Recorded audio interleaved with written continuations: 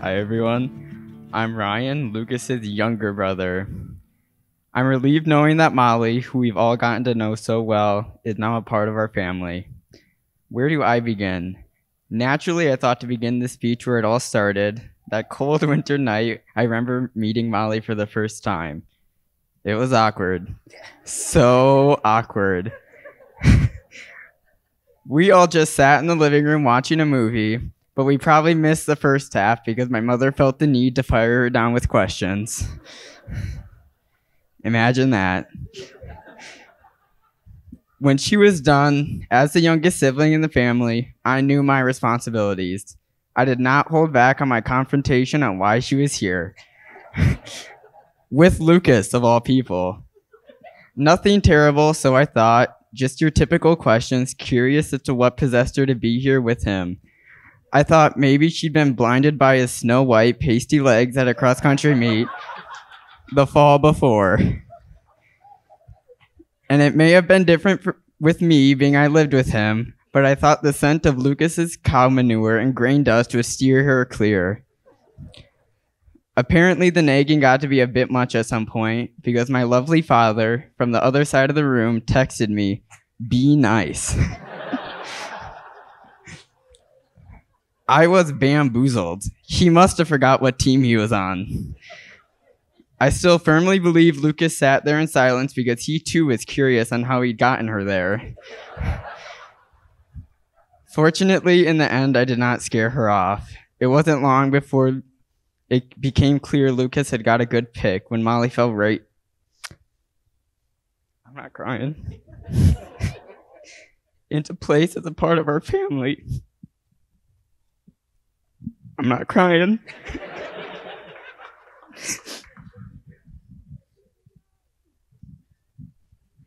Just a second.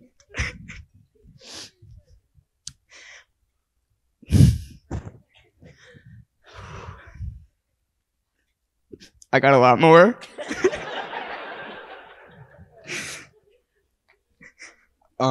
Whether it be cross country, track, or out for supper, family gatherings, affair, she was there with Lukas, a part of our family. We got to know her quickly and didn't have to hassle on where to go out to eat because we knew wherever we eat, she'd eat an eighth of a portion and declare herself full. And Lukas would eat the rest. Our dog wouldn't bark when she walked through the front door without knocking. And she would find me standing in the underwear in the kitchen, drinking a glass of apple juice. And we wouldn't shy away from asking her for a favor or 10 million around fair time. One of the most obvious realizations that she was here to stay was just a few months ago, when Lukas brought her home on a hot August day. She helped unload racks of small square bales. She thought she was going to make ice cream at the threshing bee. Sucker. I would do just about anything to get out of that job, but there was Molly to help. My dad says that says more about me than her. I'm not sure what he means by that. Whether she liked it or not, I cannot confirm. I do remember on the last rack she was tired and asked if she had to help anymore. I told her if she could just help me get the top ones down from the first row, I could do the rest. But she knew better and ended up helping with the whole rack. Of course, Molly, like usual, had a bit of a different approach and made the most of it, chatting the whole time. You know, the more I think on it, it does make sense that her and Lukas get along so well. I just wonder who gets to speak first after they see each other for the first time after a long day. Anyways, I couldn't hear a single word she was saying, so I just nodded and smiled when it felt like the right time. My favorite thing about having her around is it makes Lukas maybe a little bit more tolerable.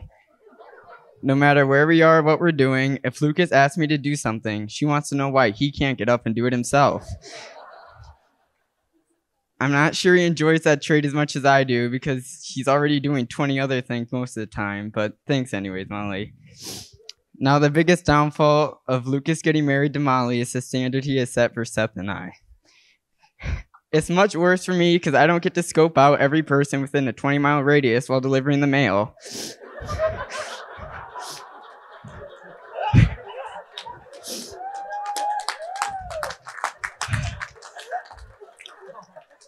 I remember the night Lukas, without warning, pulled out the ring at the supper table.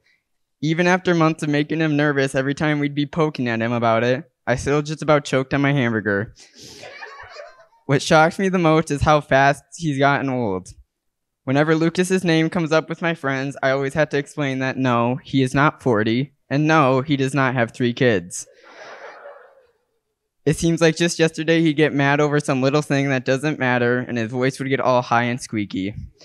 Oh wait, this still happens. Never mind.